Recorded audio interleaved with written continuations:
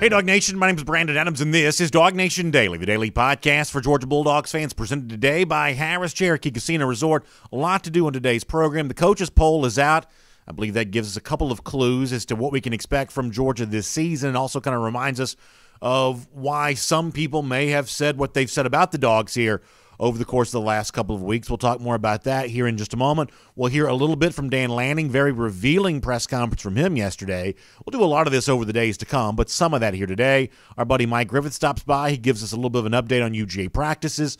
There's some recruiting news to get to. Five-star defensive tackle Travis Shaw now knows his commitment date. We'll talk about that, and we'll just kind of generally speaking try to have a good time and keep you up to date on everything happening around both the Dogs and the rest of college football. It is great to have you with us as DawgNation Daily, the daily podcast for Georgia Bulldogs fans, presented today by Harrah's Cherokee Casino Resort, begins right now. Today's episode of DawgNation Daily is brought to you by Harrah's Cherokee Resort. Find us online at Caesars.com/Harrah's-Cherokee.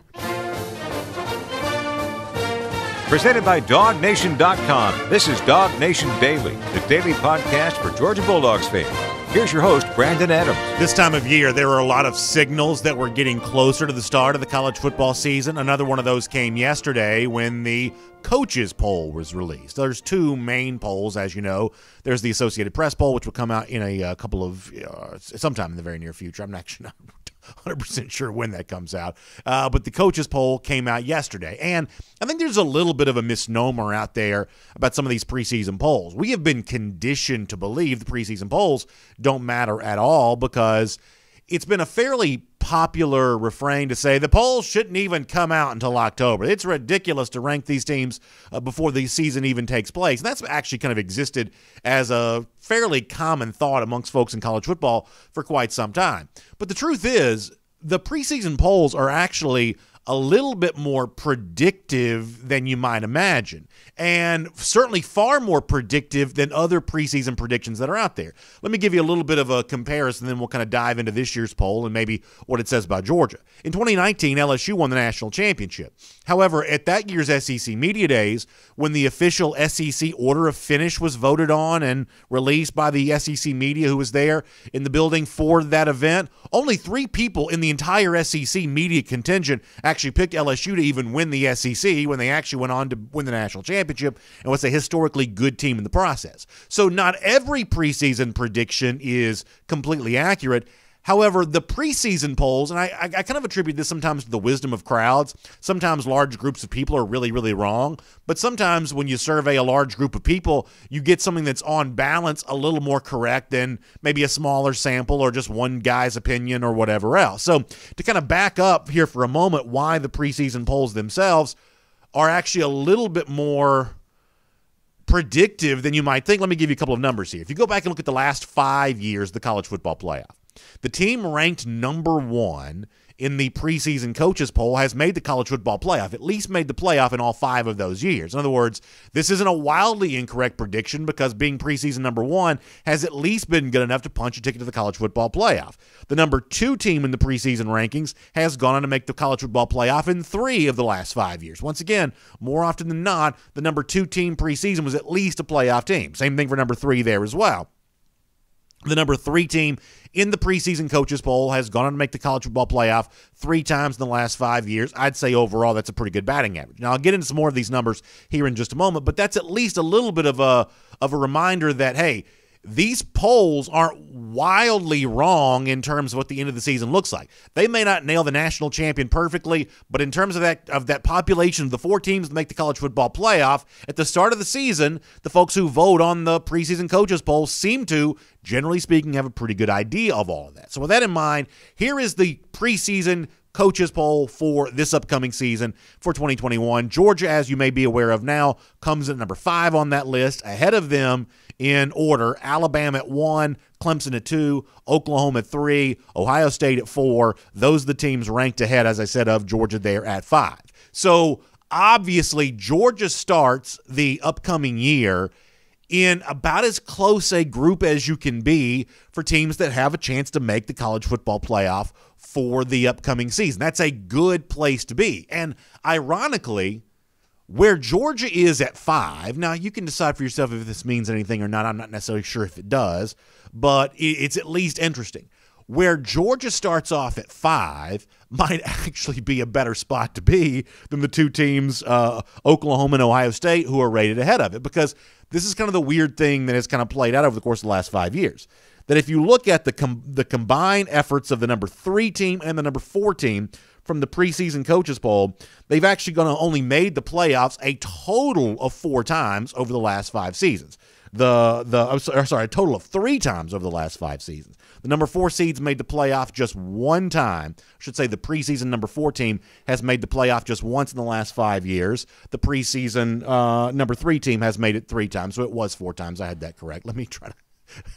Sorry, that was a little bit confusing. I was looking at the wrong numbers on that. But the point is, the number 5, the preseason number 5 teams made the playoff twice in the last 5 years, and teams ranked lower than 5 or after the number 5 spot, 6 and beyond, they've actually made the playoff 4 times over the last 5 years. So what you kind of see here to kind of sum this part of it up is you see preseason number 1, preseason number 2, preseason number 3 making the college football playoff with regularity. And then after that, there is typically speaking a party crasher in the group, whether it's Washington, Michigan State going back to maybe 2016, or maybe Georgia might have been that party crasher for 2017, or Notre Dame may have been that party crasher for 2018. That's basically the makeup of the college football playoff over the course of the last few years. About 2 or 3 teams that you could have rubber stamped at the beginning of the year to make the college football playoff, and then one team kind of from that lower-ranked group. LSU won the national championship in 2019 as the preseason number 6 team.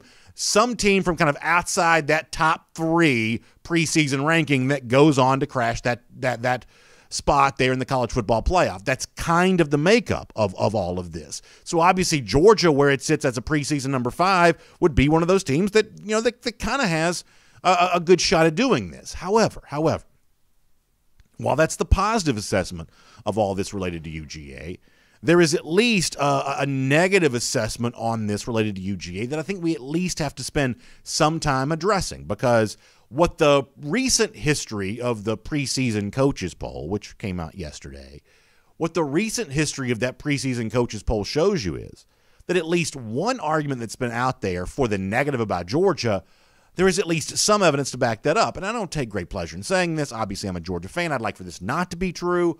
But this is one of those things that you do have to acknowledge. We talked about this with Connor Riley yesterday.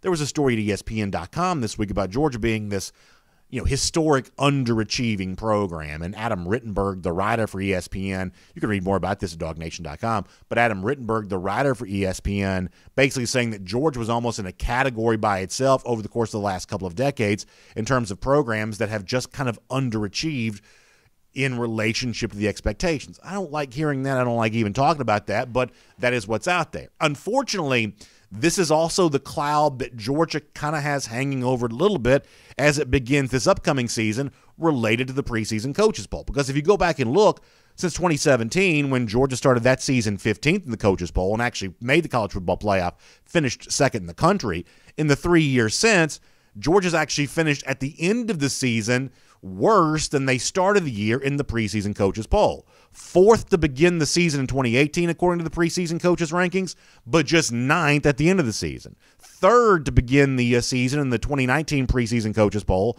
but 4th at the end of the season. Close, but still worse. 2020, Georgia starts preseason number 4 in the coaches poll, finishes the season at number 7. That's 3 straight years, unfortunately for Georgia, where its end of the season rank was worse than its preseason rank, at least on the basis of the coaches poll, which I do think puts a little bit of pressure. I mean, you just have to acknowledge it, right? I do think that puts a little bit of pressure on Georgia for the upcoming season. We've heard it said, hey, it's championship or bust this year for UGA. And every time a prominent voice has said that about the Dogs, we've come on this show and say, no, I'm not quite so sure it's truly championship or bust. And I stand by that opinion. I don't think that this is Georgia's last chance to win a national championship. But if you change the wording of that hot take and went away from the notion of it being championship or bust, all of a sudden now maybe it's make college football playoff or bust, Now I'm a little bit more willing to listen to that discussion, especially given the fact that the last 3 years for Georgia have seen end-of-season results that were worse than they were projected to be in the preseason. I can kind of listen to somebody who wants to say it is very important this year for Georgia to make the college football playoff. Or said slightly a different way, it is very important for Georgia to have an end-of-season result this year that feels different than the last 3 years of end-of-season results have felt, where Georgia's been about second-best team in the SEC, or at least very close to that, and like fifth best in the country, sixth best in the country, something like that, just on the outside looking in of the college football playoff. I would say that this year, if you want to tell me that Georgia needs to have a season that resembles a lot more like what 2017 was, even if it stops short of a national championship, that's a conversation I'm, somewhat willing to have. And I think it puts a spotlight on just how important that Clemson game is for UGA, because obviously the caveat to the preseason number 1 and preseason number 2 teams making the college football playoff so much is the fact that over the course of the last 5 years, those two teams have frequently been Alabama and Clemson. Now, we know about the side-by-side comparison between Georgia and Alabama. Dogs have been close to beating Alabama and have just not quite been able to do it. Heartbreaker in the 2017 national championship game, heartbreaker in the 2018 SEC championship game, and then let the game slip away in the second half last year in Tuscaloosa. We know what the measuring stick for Georgia against Alabama has been, and that's been the biggest thorn in Kirby Smart and the rest of DawgNation's side since Smart has kind of got this Georgia program up and running since 2017. However, the other team that's kind of in that top 2 each and every year that always seems to be able to punch its ticket to the college football playoff, we haven't seen the on-field comparison yet between Georgia and Clemson. And it is quite possibly that Clemson, who does not play year in, year out, week in, week out, the same level of schedule that Georgia does or Alabama does, that they have taken advantage of an ACC that, let's face it, is much weaker. Right now, Georgia's the only preseason ranked team on Clemson's schedule, according to the coaches poll that came out yesterday. We have not seen Georgia get the chance to use a program like Clemson as its measuring stick. So that's why week 1 matters for the Dogs against the Tigers. A chance to start a playoff resume before you even get to the SEC championship and a possible matchup against Alabama. Which is not to say that I or any other UGA fan would concede the game against the Crimson Tide if it takes place, but it's just an acknowledgement of what is obviously facing Georgia this season. Consecutive year after year after year end-of-season results that seem to somewhat replicate themselves, with Georgia fans feeling frustrated about having to watch the college football playoff on TV. It'd be great to say that Georgia can steamroll Alabama as a way of changing that this year. Maybe that happens. But this Clemson game for the Dogs, the beginning of this upcoming season, is an incredible gift. It's a chance to take what starts off as a preseason number 5 and puts it on a trek to potentially be much better than that when the 2021 season comes to an end. My name's Brandon Adams, and this is DawgNation Daily, the daily podcast for Georgia Bulldogs fans, presented today by Harris Cherokee Casino Resort, and great to have you with us no matter how you get to us today, live on video, 10 a.m., Facebook, YouTube, Twitter, Twitch, right there on the page at DawgNation.com. Boy, I've heard great feedback about that. So many people enjoying the chance to just go to DawgNation.com, right there above the fold at the top of the page, watching the show on video each and every day. Thousands of you have now made that your choice for watching us on video, and that's a really cool thing to be able to enjoy, especially given the fact that 90-something% of the people who watch the show actually watch it after it airs live. The fact that so many of you are now watching live right there at DawgNation.com is a really cool thing. So thank you so much for doing that, and we appreciate you being a part of the program today. Of course, radio and podcast, we still love you as well. Athens Sports Radio 960 The Ref, all the various podcast platforms, and our friends at Harris Cherokee Casino Resort that makes all this possible. Told you before, football season is coming quickly, but there is still time for you to take a great summer getaway as a way of either celebrating the start of the season or just enjoying a little bit more of what's going on in the summer. And no better getaway than my friends at Harris Cherokee Casino Resort. Just a 2-hour drive from where I'm sitting here right now. We'll get you to the original Harris Cherokee Casino Resort property or Harris Cherokee Valley River. By the way, with football coming up, also fun to think about the fact that the book is now open there as well. Sports gaming in the mountains of western North Carolina. You can place your wagers, your futures picks for the upcoming season, your week 1 odds posted there as well. Go ahead and get your football bets down right there in North Carolina at the Harris Cherokee Casino Resort properties. Really fun stuff to do. Of course, the regular table games and the dining, the spa, and everything else there as well. Wonderful golf at Sequoia National. Just go to this website. You can learn everything you need to know. It's Caesars.com/Harris-Cherokee. That's Caesars.com/Harris-Cherokee. That'll get you in touch with Harris Cherokee Casino Resort, and you can plan a great getaway, just a 2-hour drive from where I'm sitting right here in the city of Atlanta. All right, coming up in just a moment, we'll get a very fun update from Mike Griffith here. We'll get a practice report update from him, brought to you by our friends at Georgia Farm Bureau. That's going to be a lot of fun here coming up in just a moment. Before that, though, I do want to go around the doghouse here today, and we'll do some of this today and a lot more of this in the days to come, because I thought that Georgia defensive coordinator Dan Lanning had a very revealing press conference yesterday talking about his outlook for his defense for the upcoming season. And obviously any kind of discussion like that begins with the recent coaching changes that have taken place at Georgia. Special teams coach Scott Cochran stepping away for now. Stepping in for him in the special teams role is, of course, former South Carolina and Florida head coach Will Muschamp. But Muschamp, with that defensive pedigree that he brings to the table, is also someone that Lanning was open and honest to say that, yes, he also views him as an asset for that defensive game planning as well. This is interesting stuff from the Georgia defensive coordinator. Take a listen to that. Really a blessing for us to have that experience on our side of the ball. And the great thing about our group is there's zero egos, and a lot of guys everybody's pulling the rope in the same direction. And when you can have a guy like Coach Muschamp, as well as the additional coaches we have on our staff, it's obviously a benefit for myself and every one of our players.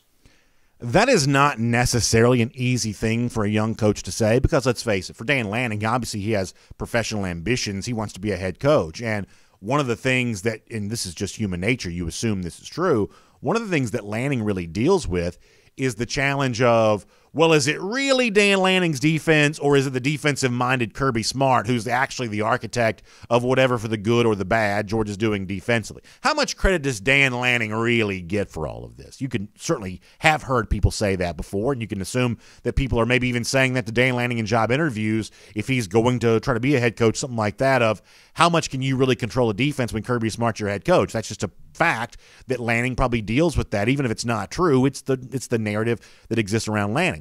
So all of a sudden now another name is in the mix. A guy like Muschamp, who also has been a credentialed defensive mind, and yet Lanning, to his credit, says, I'm not worried about that at all. There's no ego on my part or the part of any of the other Georgia coaches. We welcome Will Muschamp's influence on the Georgia defense. And that is kind of an uncommon thing for coaches to think, coaches to say, because they all have professional ambitions. Lanning is no different on that. And it certainly seems like, based on what Lanning said there, that he's taking, much like the same way you ask Georgia players to take a team-first attitude, it sounds like Lanning's kind of taking his own version of a team-first attitude on that, which I think is kind of interesting. However, as far as those professional ambitions, the fact that Lanning's name briefly surfaced as a potential replacement for Les Miles as head coach at Kansas, certainly more officially, he was thought to be in the mix to be Steve Sarkisian's defensive coordinator at Texas.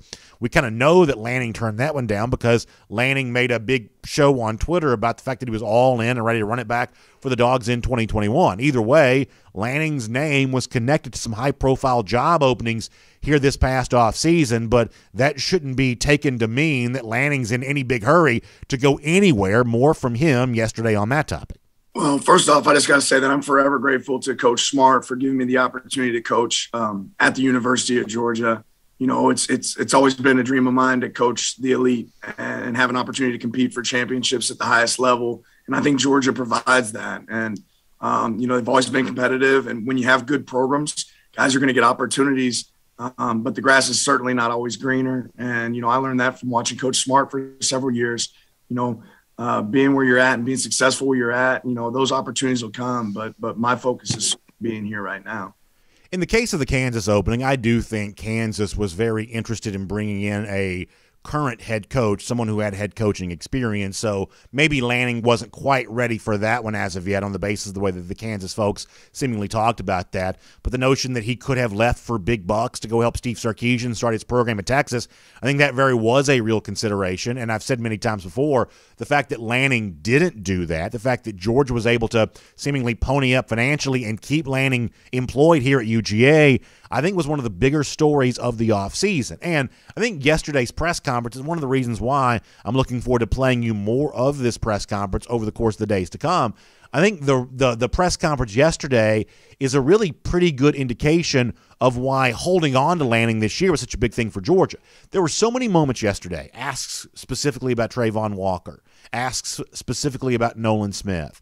So many times yesterday when Lanning was asked specifically about Georgia players, especially those Georgia players who play in the front seven, and Lanning took that moment to pivot the conversation towards tackles for loss and sacks, impactful, as we've used this word before, havoc plays that great defenses seem to be able to do, especially against good offenses. Great defenses seem to be able to make those impactful negative plays. Georgia did a lot more of that a year ago, and some of that was because of the individual success of a guy like Azeez Ojulari. But also, I truly believe a lot of that was attributed to the fact that that's what Dan Lanning's coaching personality seems to be. Lanning seems to be really interested in generating pass rush and activity in the backfield, havoc plays. He seems fully committed to that. And while, yes, last year, maybe statistically speaking, wasn't quite as good as Georgia fans would have liked for it to be, the pass defense had some issues against Florida and Alabama and things like that. In terms of the way in which the defensive identity of Georgia evolved, I think that was a big step forward. I think that Georgia, by the way that it played last year, even if the results weren't always perfect, the way that it played last year, I think makes Georgia look a lot like the kind of team that truly can compete at the highest level in 2021 and perhaps beyond. So one of these days, Dan Lanning is likely to be a head coach. But for now, that's not the case. And the impact that he's making on the Georgia defense, I truly believe is profound as Georgia looks to replace guys like Azeez Ojulari and continue the momentum this season that it enjoyed last year in terms of a much more effective pass rush, the best pass rushing season of the Kirby Smart era. I think a guy like Dan Lanning is an important figure in that entire conversation. That is Around the Doghouse. It's great to have you here on DawgNation Daily, presented by Harrah's Cherokee Casino Resort here today. We have got a very important recruiting update before we're done. Five-star defensive lineman Travis Shaw has made a significant announcement. We'll talk about that, where things seemingly stand between the Dogs and Shaw. That is all coming up. But for now, on everything happening with UGA practice and everything happening around those practices with the program as the upcoming season gets ready to begin, let's get a Georgia Farm Bureau practice report with our buddy Mike Griffith here on DawgNation Daily. And we will get Mike Griffith here coming up in just a moment. Hopefully that's not a phone issue. Hopefully he's just, we're good to go on that. So we're getting Mike squared away. Have no fear. There's no technical issue. Just Mike not quite ready to go as of yet. So we'll get him up and running here in a moment. See, this is what I get for starting on time. We are very, very intentional about trying to start the show more on time. And so when I start the show on time, everything else kind of moves on a little quicker there too. So we kind of drew Mike off sides there, a little bit of a false start for him in terms of having him ready to go. But we'll get that squared away. We'll also have a lot of your comments on the program here today there as well. So we'll do a lot of that coming up in just a moment with our buddy Mike Griffith. And it's great to have all of you with us there as well. In fact, I may have a quick moment to squeeze in a couple of comments before we do. So let's see if we can get that up and running before all of that gets going. I can't quite tell what's going on the other side over there, but hopefully we'll have all that good to go here in just a moment. All right, over here on the YouTube side of things, just for a moment, we'll take a few comments and be ready to do this. Over here on the all right, on YouTube. Let's see what else is going on. A lot of talk about possible Big 12 expansion and kind of the job that Dan Lanning was almost a factor for, or was a factor for, the opening there at Kansas. So a little bit of YouTube conversation about that right now. Scott Harris said he made a Saban admission yesterday. I'm curious to see what that was. DMart42 says Kirby and Muschamp's friendship has to be weird for coaches, especially Lanning. I don't think it'll cause issues, but Lanning has to wonder who he'll listen to more. Yeah, I mean, I don't think there's any kind of question about, hierarchy and decision-making. And frankly, when it comes to those decisions on defense, I'm actually of the belief that's Dan Lanning's defense to run it the way that he wants to, with influence from guys like Kirby Smart and Muschamp there as well. But I don't think there's any confusion about hierarchy and leadership. I mean, Lanning has been here now for a while, is paid the kind of salary that gives him authority there. It'd be one thing if he was making, $400,000 or something like that, and never discount that as one of the reasons why coaches make the salaries they make, because it does give them some gravitas in those decision-making, moments, in those, leadership opportunities that Lanning can be looked at as a defensive coordinator. And yes, on the one hand, you may somewhat say that, hey, as I alluded to before, it may not be an ideal situation for him that another guy potentially exists who could possibly get credit from, media types if Georgia has defensive success. That's true.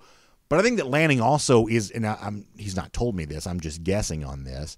I think Lanning also probably has a nice sort of big picture appreciation on this too, that when Kirby Smart brought Lanning onto the Georgia staff, Lanning was, for the most part, kind of an unknown. I mean, I'll be the first to tell you, I didn't know anything about Dan Lanning when he was hired away from Memphis. That was not a guy that was really on my radar as an assistant coach. He at least wasn't famous to me. So the fact that, Smart kind of tabbed him when he did, brought him up, very quickly becoming the defensive coordinator. I'm sure that Lanning may say, well, it may be imperfect to have to share the spotlight with other defensive minds, but my gosh, look how quickly my career is progressing. Look how fast all of this is going. And I think from that standpoint, Dan Lanning's probably pretty happy with the way that his career is working out, because I do believe sooner rather than later he'll certainly have a chance to be a head coach, and the work that he does on the field for Georgia this season could go a long way towards making that happen. All right, I've gotten the thumbs up here. Sounds like our buddy Mike Griffith is ready to go, so we'll talk Lanning and everything else after a very revealing press conference yesterday. As we said before, it is a Georgia Farm Bureau practice report. It rolls on here on DawgNation Daily, and good to have all of you with us too. From Athens and across the SEC or wherever the recruiting trail may lead, here's a DawgNation.com insider. Good to have Mike Griffiths with us here today, presented by Georgia Farm Bureau. A lot going on around the Georgia program, and I want to make sure we talk about all of that. Mike, hope you're doing well, and if you don't mind, I want to begin our discussion with where I was just a moment ago. I thought it was a really interesting press conference from Dan Lanning yesterday. I think Lanning's pretty good about talking about football when he meets with the media. I liked a lot of what he had to say. Obviously, I think he brings a lot of energy to these kinds of discussions there as well. What did you make of what you got from the Georgia defensive coordinator yesterday? Yeah, I agree. I think Dan's a great defensive coordinator, and obviously, that's a position that it's a universal position. I mean, Dan makes the call in that room and comes up with a defense. Will's value is huge when you think about, Brandon, the reload that Georgia's had to do in that secondary. 7 guys last year's secondary are gone. 2 to transfer, Major Brown, Tyreek Stevenson, and then 5 onto the NFL. So it's really been timely for Will Muschamp to be on the Georgia staff as a defensive analyst as he works with those defensive backs. And now is a special teams coordinator. Again, another one of those universal positions. Everybody's involved, but it's Muschamp that coordinates that. So, I thought Dan talking about Will was good. I was enlightened by what he said about the offense and Darnell Washington, and just, you can have good coverage and you still can't stop this guy. Yeah, that's certainly very interesting. I want to talk to you more about the shift around with Muschamp and Scott Cochran being out, at least for now. I want to get to that with you in just a moment. Before that, though, let's dive a little bit into what's been going on at UGA practice here over the course of the last couple of days. Obviously, those preparations are ongoing. What can you tell us about what's been unfolding and this readiness for Clemson that looms large on September 4th? What can you tell us about Georgia practice right now? Well, Georgia's working on themselves first. I know that's boring, but it's so true.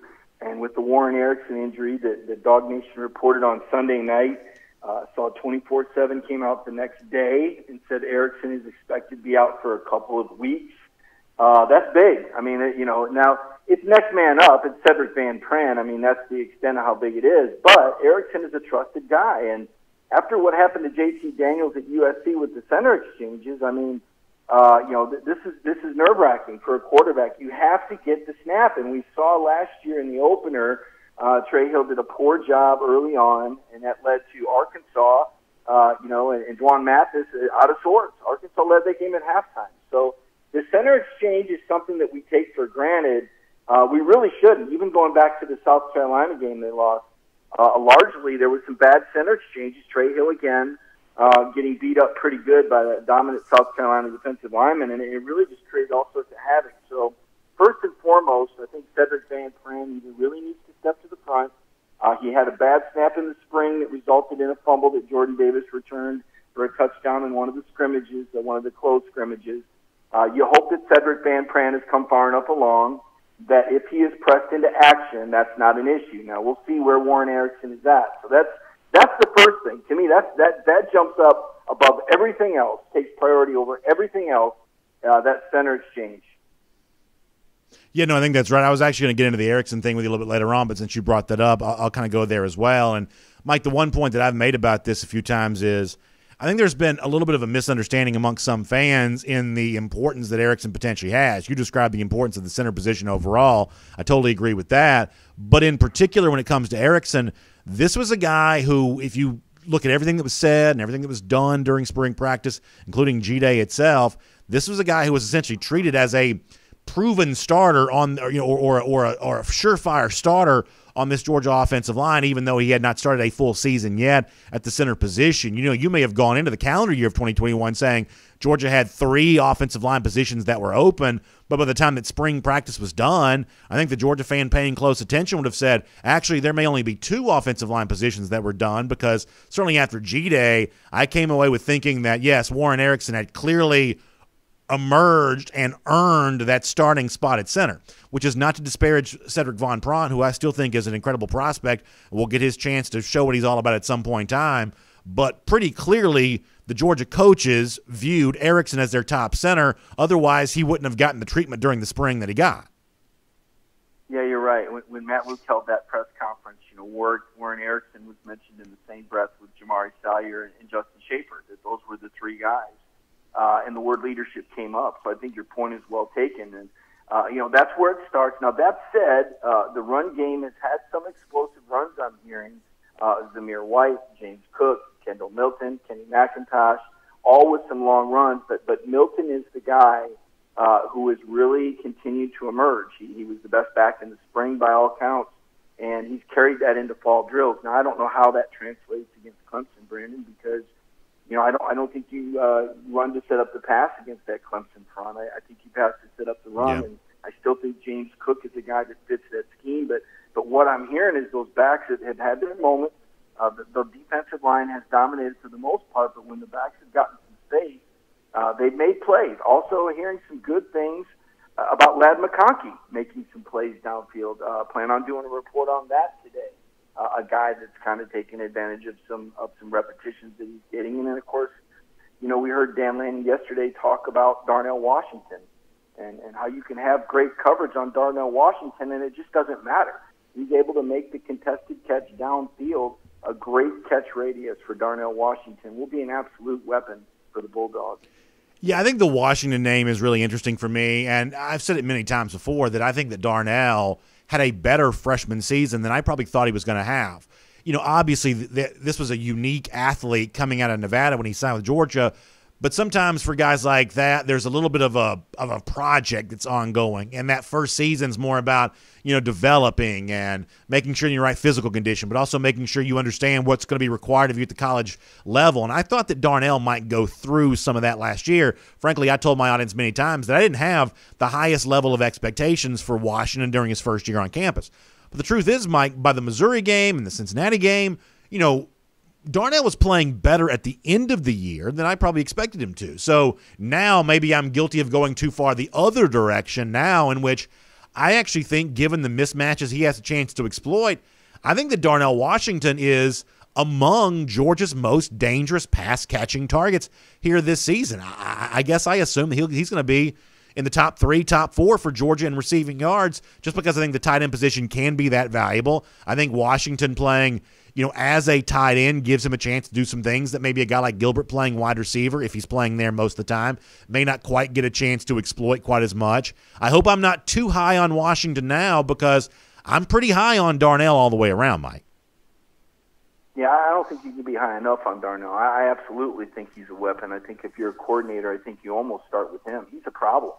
He's an absolute problem. You can't match up with him with one player. This is a guy that you're going to have to do. You're going to have to put 2 guys on. Now, how dangerous is he and how far downfield? I don't know. I don't know the scheme. I know Brock Bowers is a guy, though, that really impresses. I mean, they have 2 really good tight ends. And say this, I wouldn't fault you for being too high on Darnell last year. Spring wiped out the acclimation period for Kendall Milton, for Darnell Washington, for a lot of these freshmen. I mean, this is when they would typically go through those growing pains, but they had that taken away, and so we had to kind of watch those guys as the season progressed. Remember, Milton had the hamstring at the beginning of the year. And then just when he got rolling, he sprained the knee against Florida. He could have been a difference maker in that Florida game with more carries for all we know. This is a dynamic running back that we're talking about, a game changer, a type of game-changing running back. So I think a lot of those freshmen, particularly Milton and Washington, are guys that really suffered because they didn't have the spring that I expect to have big years for Georgia. This is our Georgia Farm Bureau practice report. Their buddy Mike Griffith. They're in Athens. As I said before, it's brought to you by our friends at the Georgia Farm Bureau. I love what they're doing because they're providing support to all of Georgia's communities, whether it be special agricultural programs or big-time savings when it comes to your home, your auto, your life insurance. Those are a lot of things that Georgia Farm Bureau is able to do for you. You can find out a lot more about this by checking out gfbinsurance.com. That's the website, gfbinsurance.com. Georgia Farm Bureau is always the home team. And Mike, speaking of the home team, let's keep the conversation going. It was certainly an interesting development over the course of the last couple of days when it comes to Scott Cochran, the special teams coach, being out for now. We don't know how long his absence is going to last. For what Kirby Smart's described, some mental health issues that have to be seen too. Obviously, on this show, we've extended well wishes and prayers to him that he gets the help that he needs and gains the perspective that he needs to gain. I take that very, very seriously. But this is also a football show. We talk about the football team, and the curiosity about how this impacts the team is going to be top of mind for a lot of the folks who are listening and watching us right now. Insert Will Muschamp into his place. I've got my thoughts on it, but I want to hear yours first. Just big picture, what do you think about the insertion of Muschamp here? I don't think Georgia loses any momentum at all. I think maybe recruiting, there may be some relationships fractured. But in terms of on the field, I don't anticipate any change in momentum. I don't expect any drop-off. Remember, Kirby hired Robbie Drechel, a guy that was a two-time national special teams coordinator of the year in February, and you have him at your disposal as an analyst. He won those awards at Oklahoma State and Toledo. So, and that's a position that Kirby himself is involved in. So, when you added Will Muschamp, that may turn out to be the move of the century. If Georgia wins the national championship, I think we might circle back to that addition and say, you know what, that was a great pivotal hire because Will's got it covered. I mean, this is a great football coach. I know fans look at his record at South Carolina or his side. Listen, that's dumb. Okay, this is a great coach who's been a decorated coordinator. He's been in the game a long time. He's a Georgia Bulldog. He's a good friend of Kirby. He knows how to work on a staff. This is just a phenomenal hire that's going to come up big now. And I'm just talking with players and hearing their reactions. We do the show with Kendall Milton and Kenny McIntosh on Sunday nights, and you can just hear the enthusiasm in their voice. There's a really good vibe over there at Georgia right now. Yeah, I mean, what I've said about this is that while it's good to have a guy like this step in if you need a special teams coach, the truth is, I think there's probably a lot of people that can coach special teams, especially when you think about the talented young players that play on Georgia special teams, hungry for a chance to play more. To me, that's what fuels, special team success anyway. Obviously, specialists kind of do their own thing, and Georgia's got seemingly a couple of good ones in those, and Podlesny and obviously Camarda, the punter. But when you unlock Muschamp to now do these other things. Kirby Smart said before when Georgia was playing South Carolina and Muschamp was the head coach that Will had actually kind of bounced around professionally enough at different places that defensive-minded wise, he maybe wasn't as much of a carbon copy as the Kirby Smart defense as some people might assume given the fact their backgrounds were so similar. So possibly you have some new ideas now potentially inputted into this defense. And who knows, how that can benefit you, especially week one against a team like Clemson, a guy that Muschamp has game planned against many times before. I also think that Muschamp's an incredibly valuable asset on the recruiting trail. Now he can be an in-home visitor for you. He can go in-home. Jalen Walker mentioned Will Muschamp by name when he made his pledge to Georgia going back a couple of months ago. That what's exciting about this is that now that Muschamp is one of your on-field coaches, I think you unlock his potential in areas beyond special teams. Not to say that special teams not important, I think that it is, but I'm almost more interested in what Muschamp can now do for Georgia beyond special teams than I am just what he's able to do and tinker with when it comes to that phase of the game. Yeah, well, he's been working with the secondary, and obviously that's an area where he has expertise, and Georgia needs a lot of coaching. Coach Dye is there, and Kirby's there, but again, when you lose 7 players, you want a lot of eyes on those kids. You want to give them a lot of feedback, and I'm hearing good things about Ringo. The thing that he was missing was field time. Dan Lanning pointed that out yesterday, and I think Muschamp has a lot to do with a lot of things going on, but really, Brandon, all the coaches do. I mean, the way Kirby does it, everybody stays pretty involved, and there are different people that coordinate different departments. But I think it's very much a group effort. So and Will has fit in well, and I think he's given Kirby a really nice sounding board. Another coach you can kind of look in the eye that's been there and done it, and call Kirby out if someone needs to call Kirby out. Will's the guy to do it. Nobody else in that staff, I don't think, can look him in the eye like Will can, and say, hey, I don't know about that one, head coach. And I think Kirby appreciates that sort of feedback from an expert like Will Muschamp. All right, Mike, thanks for being here for a Georgia Farm Bureau practice report. A lot going on with the Dogs there in Athens, getting ready to get going now with full pads and everything like that. So that's obviously a big step up in business. As Jim Ross would say, business really about to pick up now for these Dogs. So that's fun stuff to think about, and we will look forward to reading a bunch from you at DawgNation.com and, of course, talking to you here back on our show again very soon there as well. All right, thanks, BA. Let's take a look around the rest of the league. This is SEC Through. All right, interesting there when it comes to Mike Griffith, everything going on there at UGA. Obviously, these practices are unfolding, as we said before. This is around that time you start to put those pads on for real, and you get there and start, popping a little bit more. And obviously, for guys who are trying to earn their way to actual playing time on the field, this is when that competition really seems to get intense. So a lot of ears to the ground, a lot of folks trying to, work the rumor mill to kind of find out what's going on. And I'm right there with everybody else, just very, very curious about how all of this plays out as we get ready for the upcoming season. Really good stuff there. Got an SEC Through coming up. Before that, though, let me shout out my friends at the Finish Long Drink. And let me shout out some of you who have been kind enough to share your own experience with the Finish Long Drink and giving it a shot because of what we've been saying here on this show. Really appreciate that in a huge way. Let me show you a couple of these on the screen here for a moment. First of all, our buddy S. Highland23 on Twitter says, sitting there in North California, enjoying a long drink and a cigar at my UGA dog fire pit, waiting for that golden shoe. Well, definitely a little early in the show for golden shoe style, but Mr. Highland, certainly we can give you some credit for that. Love to see the cigar working. Love to see the long drink strong, by the way, in the black can. That's 8.5% alcohol by volume. That looks like a great setup, and the fact that you're having so much fun right there certainly makes me feel pretty good there, too. So thank you to S. Highland23 for that. Also, our buddy SilverDog5 on Twitter saying that he enjoyed his first long drink at the Noonan Country Club, playing a little golf. Boy, that looks great. He says, I really like that cranberry. I'm going to be drinking a lot more. #GoDogs. #the long drink. So I'm jealous of both SilverDog and Highland there for nice setup around the fire pit, nice setup at the golf course. It is good to see dog fans enjoying themselves as we get ready for the upcoming season. Of course, if you want to enjoy yourself much the same way, the Finish Long Drink, great way to do that. There are 4 options. You saw a Highland there with the long drink in the black can. That's 8.5% alcohol by volume. That's the long drink strong. You saw our buddy SilverDog with the long drink cranberry. I like the traditional that comes in the blue can. That's the citrus. That's like a grapefruit with gin. There's also long drink zero there as well, which is kind of a really cool thing.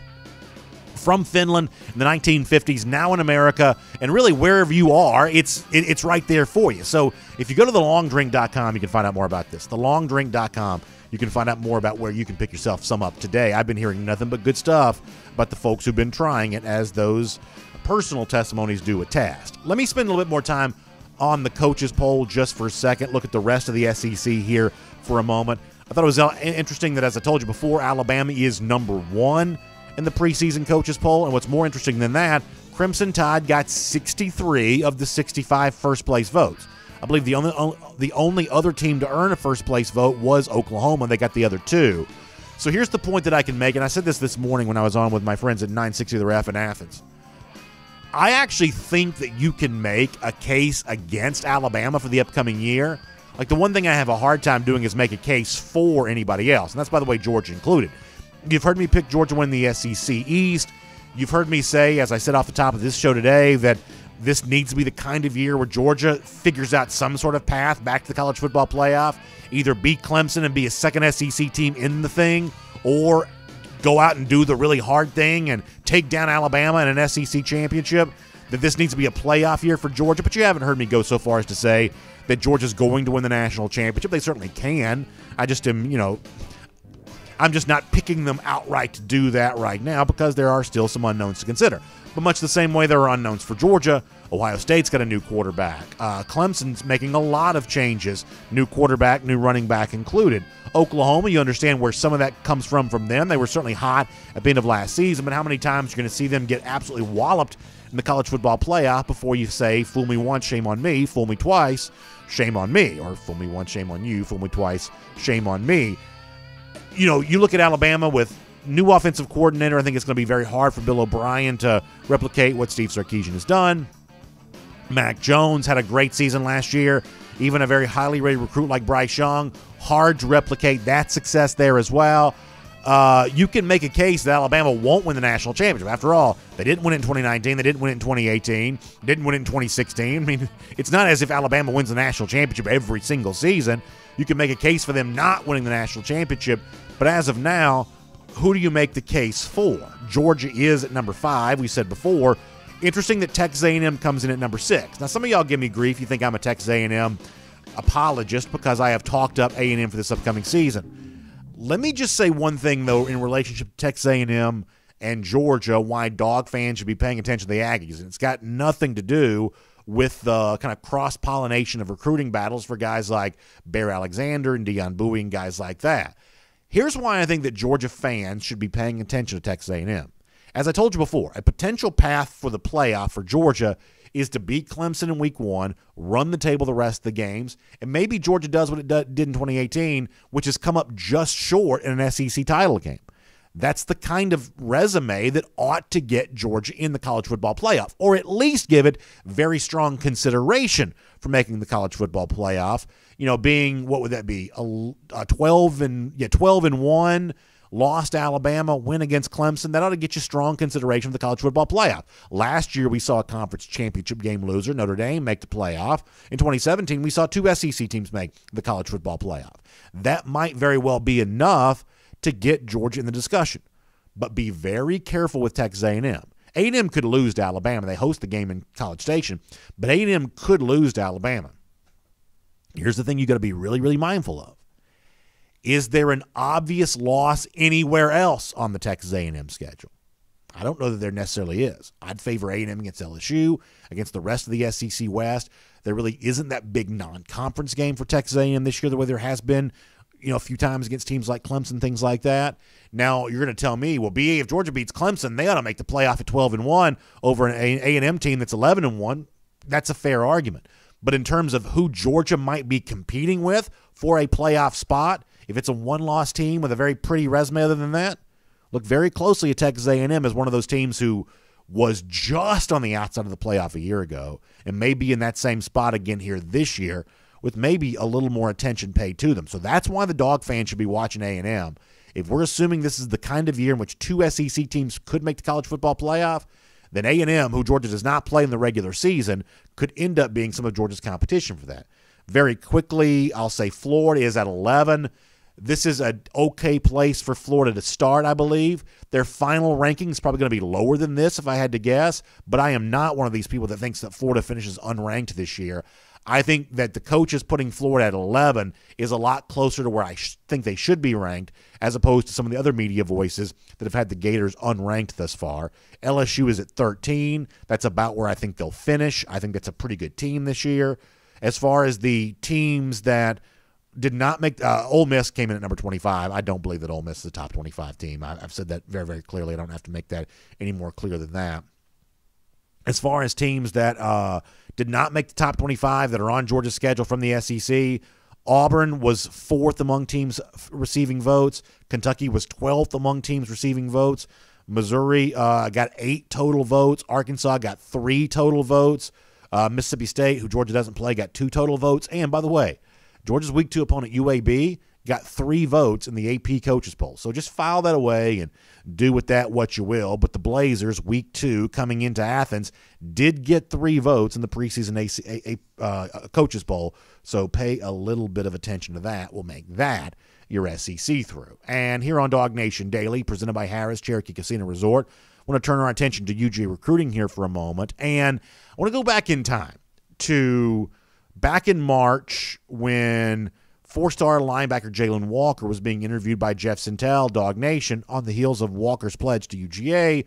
Walker was talking about some of those names that he was interested in bringing to Georgia with him, and one of the names that he brought up was someone from his home state of North Carolina, the 5-star defensive tackle Travis Shaw. Let me give you a reminder of what Walker, a Georgia pledge and a good friend of Shaw, has said about the 5-star defensive tackle in the past. Here is Jalen Walker. Is there anybody you're going to put the recruiter hat on and start working on now? Yeah, one of the in-state guys here, Travis Shaw, that's one of my good friends. We met last summer. Ever since then, we've just been great friends, talking about everything, going to try to make visits with each other. But, my recruitment is ending kind of shorter than his, so I'm just going to keep working on him.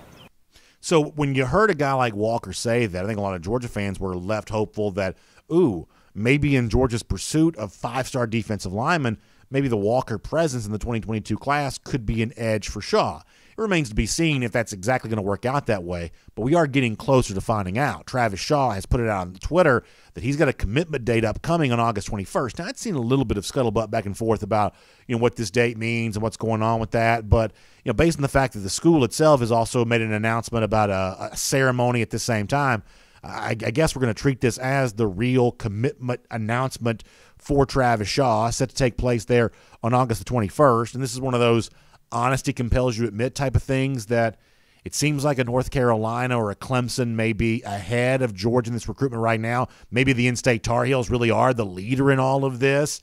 I guess you're left to wonder if it does play out that way on the 21st, is there a chance that Georgia can still be involved in this recruitment? I don't know that I would favor them for that decision right now, but we do have a date now on the board for Travis Shaw. It is later on this month, and we'll see how the Dogs fare when it comes to all of that.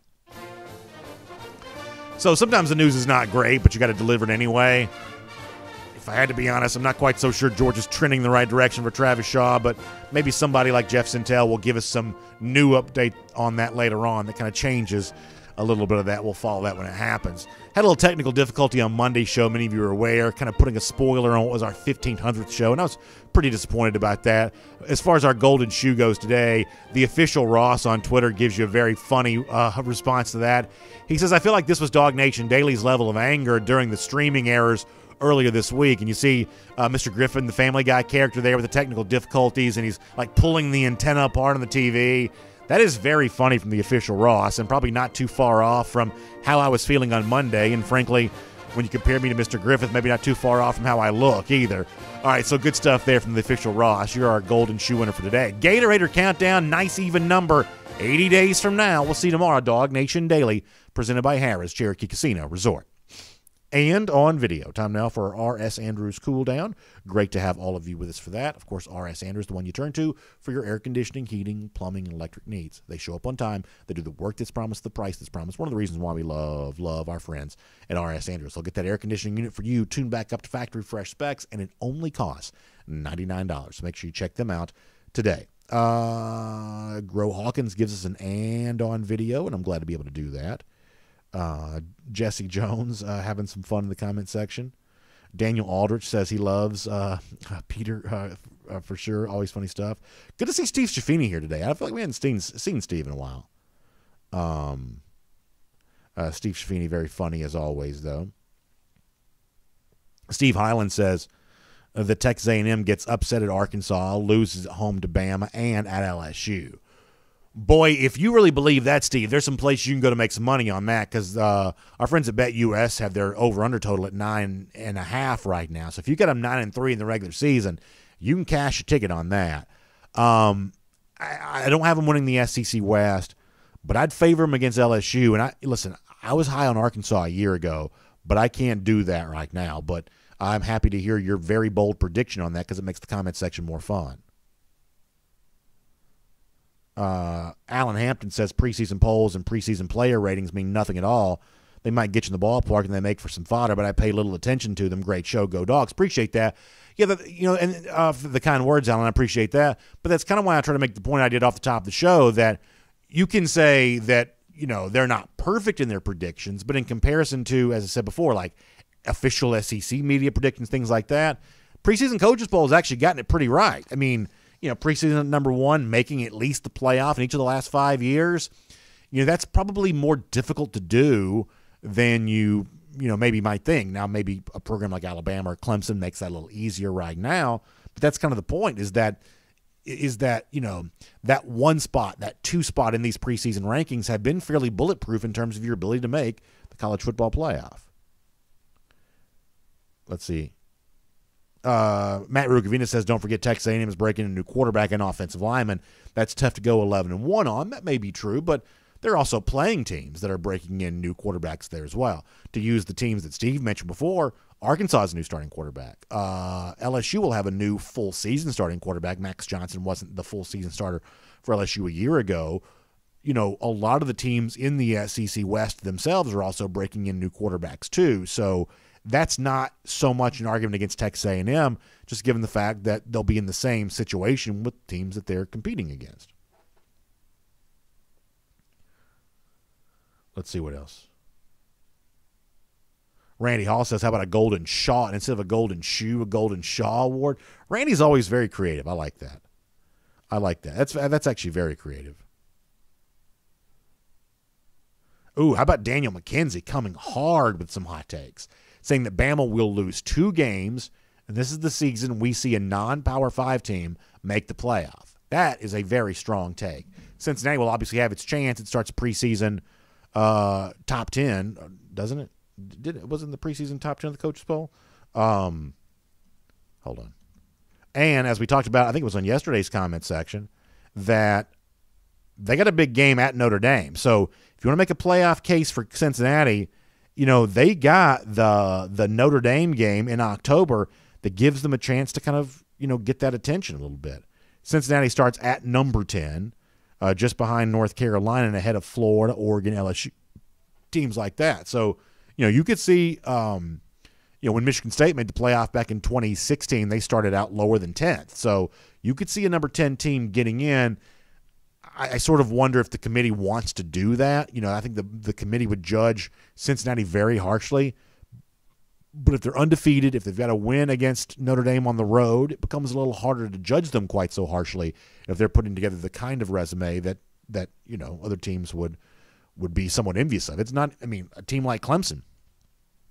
If Clemson doesn't beat Georgia, Cincinnati will have a better regular season resume if it goes undefeated than Clemson would have, right? So, when you do play the high-profile game in South Bend against the Irish, you have a chance to do that. As far as the Alabama thing with the 2 losses, this is something I think that's really interesting, is that when Alabama's on top of the college football world, we kind of assume that it's impossible for them to ever get knocked off that perch. In fact, there are probably some people who hear you say Alabama will lose 2 games, and they basically laugh at you saying, good luck with that. That's an impossibility. But 2 seasons ago, in the regular season, Alabama did lose twice. Yes, they win more often than not, and they win more national championships more often than not. I get all of that, but they are not completely bulletproof. In 2019, they had a 2-loss regular season, so I don't think your prediction is necessarily all that outlandish. As I said before, it's easier to make a case for me against Alabama than it necessarily is to make a case for the one team most likely to unseat them, but clearly we hope that it's Georgia. Let's see what else.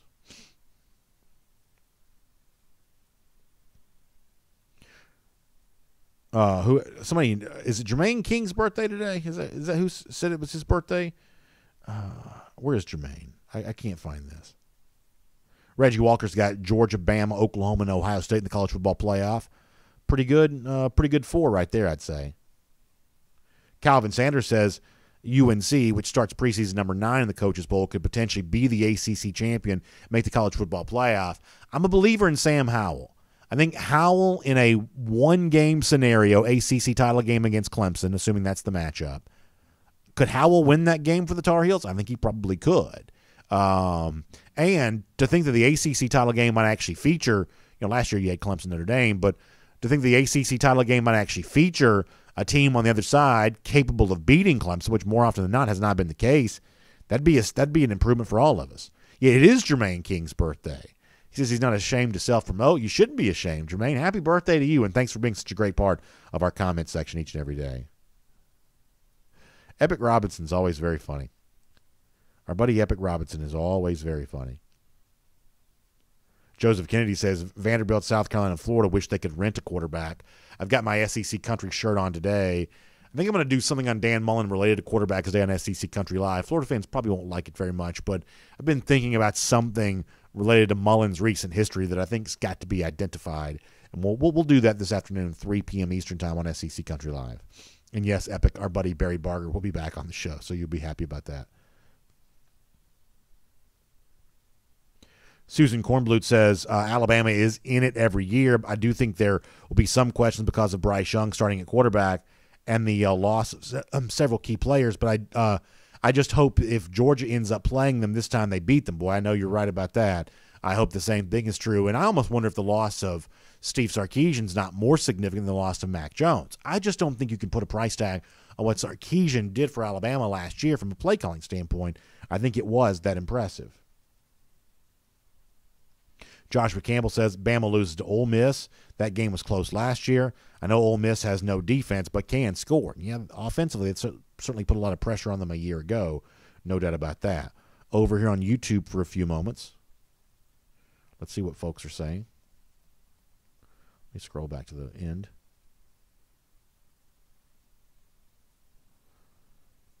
Jake Shipes weighing in the conversation. Jim McLaughlin says Florida seems to believe in Emory Jones. Yeah, I mean, I feel like that there's a lot of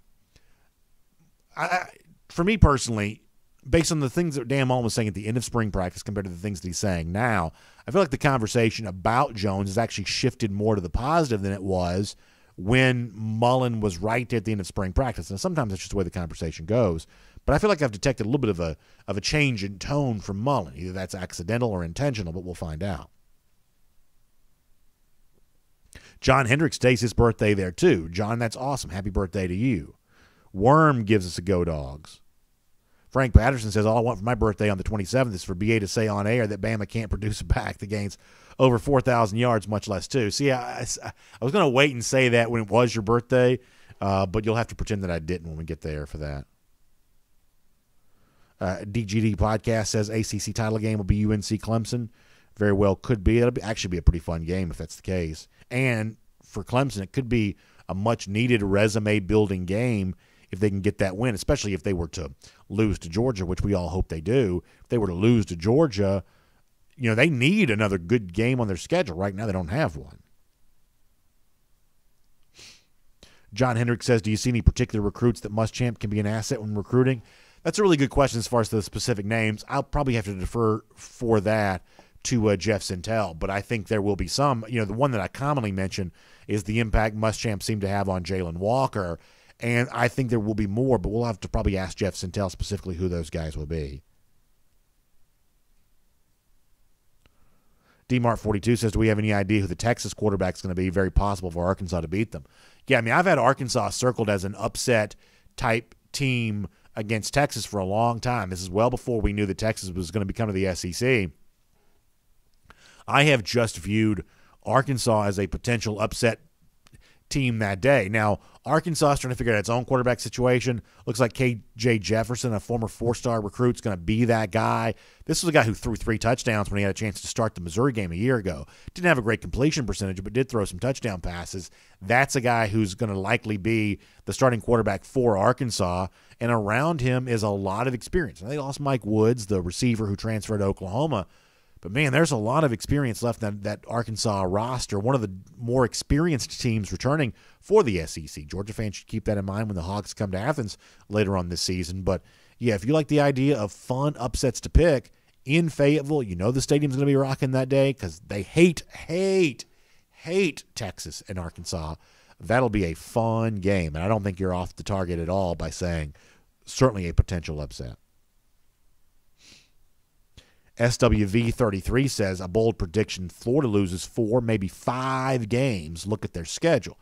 It is tougher than we've seen the Gators play in the past. That's probably more losses than I'd give them, but I think you can at least give them 3, LSU, Alabama, and Georgia. I'll give them those 3 right away. And, you know, it's you know, can they then run the table in the other games they play? That's a very interesting take for sure. Scott Harris says, imagine the SEC chance if Arkansas beats Texas. Yeah, that'll be fun for sure. That'll be really fun. Jimmy Huff says, I like what I'm hearing from the coaches and players on team chemistry and desire to work together and for each other. I think we get over the hump and beat Bama this year. Go Dogs. Yeah, Jimmy, I'm kind of with you on that, and I think you and I would both acknowledge that saying the right thing is easier than doing the right thing. Totally agree with that, but saying the right thing is the first step in that direction, and with that in mind, I think I will join you in saying I've liked what I heard from Lanning yesterday and what I heard from Kirby Smart, the Georgia players on Friday. The players themselves are very careful not to say much, but, Kirby himself was slightly more revealing, and we played some of that audio for you yesterday. I thought it was really very good. Johnny Lester says the Gators won't beat any ranked opponents this season. Yeah, maybe not. They may not get a chance to do that unless a team like Kentucky or Missouri slips into the top 25 and Florida gets a chance to beat them while they are ranked. That may be their best shot. Cody Ledoux checking in. Always like to see him in the comment section. Q Lee thinks the Ole Miss is a dark horse. A lot of people do. I'm not really one of those, but we've heard that from some people. Raymond Felton says he'd rather Travis Shaw go to North Carolina than go to Alabama or Clemson. I kind of understand where you're coming from on that, Raymond. I sort of get that myself. Paul Moon says if we take care of business on the field, recruiting will take care of itself there too. Paul, I think you're right about that. A couple more on Facebook, then a couple more on YouTube, then we're going to go. Georgiana Olive says, I saw Texas play Arkansas when I lived in Austin. Lots of people wearing pig cats at that game. Yeah, it's really a great rivalry. And it's one of the reasons why, even though there's going to be a heavy Southwestern flair to it, Arkansas, A&M, Texas, all being back in the same conference again. Oklahoma, who has been in the same conference as Texas and Texas A&M before, kind of being a part of that 4-team cluster there too. Those 4 teams could really despise each other, and they do really despise each other and could really create for some great games. And if you think about the potential of SEC pods, is there a pod that would be made that would be better on paper than what A&M, Oklahoma, Texas, and Arkansas would be? Even if you say Texas is an underachieving team, they're still top 25 more often than not. Arkansas is the one kind of weaker link in that chain, but, it wasn't that long ago they were producing winning seasons with regularity, and Oklahoma and Texas A&M are playoff contenders right now. So I sort of wonder if that would be the deepest of the 4-team pods, if that's the direction the SEC goes. Shelton Tucker checking out. Good to have you here. Thanks so much for that. Oh, Yakoba Simba says her daughter, is it Sanaa? Am I pronouncing that correctly? Yakoba, I want to make sure I pronounce that correctly. Is it Sanaa? I really appreciate Yakoba, y'all listening to this show. That means the world to me. Thank you so much for that. And if I mispronounce the name, give me the heads up and I'll make sure I pronounce it correctly, because I want to make sure that I do. Because, listen, I love the idea of folks getting together with the family and watching the show. So that's an awesome thing. So I'll check in on your pronunciation correction on me if I didn't quite get that right, because really appreciate y'all watching and listening to the show for sure.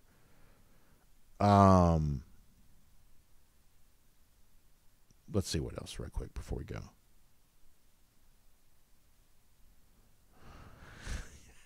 Have we seen has Shelton been gone from the comment section for a while? Because I feel like I see people giving him grief again the way we were kind of doing that back in the springtime. I don't know if Shelton's just kind of calmed down or if he's back here for the first time in a while. Ed Houston says that Dan Mullen's still a creepy guy. Yeah, I kind of agree with you on that. Michael Campbell checks in to warn folks that Notre Dame's got a new offense. You expect more than 40 points a game. So Michael fired up about the Irish here this year. Jordan Bowman talking about a Disney movie. I'm not even sure what that's even about, but always fun to hear him checking in. Jim McLaughlin, the Ole Miss defense. Yeah, I mean, you got to play some defense, and that's not really something they do, a whole lot of. All right, we're going to get ready to go here. Really appreciate all of you and great comments. Thanks for being here for the R.S. Andrews Podcast Cool Down. Y'all also make sure to check out the AJC online at ajc.com for the Atlanta Journal-Constitution. Big updates and everything going on around the city of Atlanta. Braves, nice win last night against Cincinnati as they try to hang on, right? The implosion of the Mets, the Braves now have a stretch against winnable competition to try to make some sort of run here in the National League East. So fun to kind of follow that, as thus far the folks who've come over in trade deadline type deals have really stepped up for the Braves in a pretty good way. Hawks are also in their summer league right now. played yesterday. I think it was yesterday afternoon in the Vegas Summer League. So a little bit of a look at what those young Hawks recently acquired in the draft kind of bring to the table. That's a good thing to be able to see. Falcons have training camp ongoing right now too. Y'all try to hold your laughter when I tell you this, but there's a little bit of buzz about Felipe Franks working in Falcons training camp right now, so make sure you check that out. Also, the COVID stuff is obviously still going on in a big way, and that's obviously a little bit of a dark cloud over all the fun we're hoping to have this fall, but it is important to stay up to date on that. Make sure you do just that. And, there's some serious stuff going on. I mean, I'll tell you, I'm hearing personal stories again of people being negatively impacted by this. Didn't hear a lot of those for a while.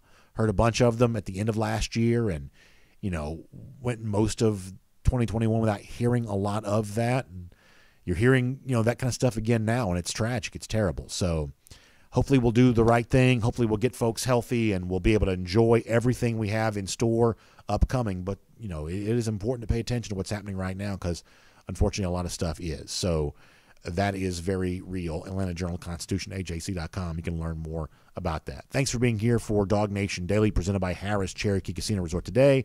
Check out R.S. Andrews online, rsandrews.com. We will see all of you back here again tomorrow.